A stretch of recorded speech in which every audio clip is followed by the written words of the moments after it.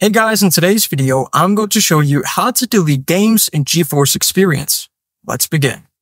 So it says here how to remove games from NVIDIA GeForce Experience on Windows 10, or it could also work on Windows 11.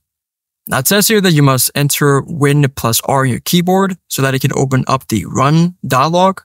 And then you are going to type in services.msc, then tap enter. Then you're going to look for any NVIDIA services such as NVIDIA Display Container.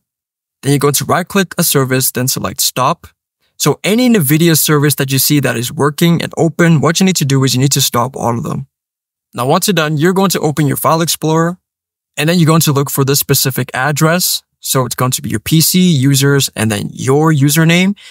So you're going to look for all of these files here, so bs.jor, every single one of them, and then you're going to delete them. Then you're going to restart your computer.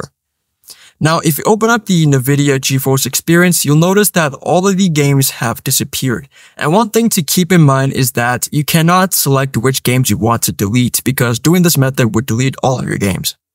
Then finally, all you need to do is just uninstall GeForce Experience and then install it again.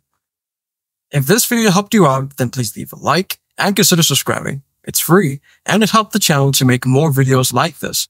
Thanks for watching and see you in the next one.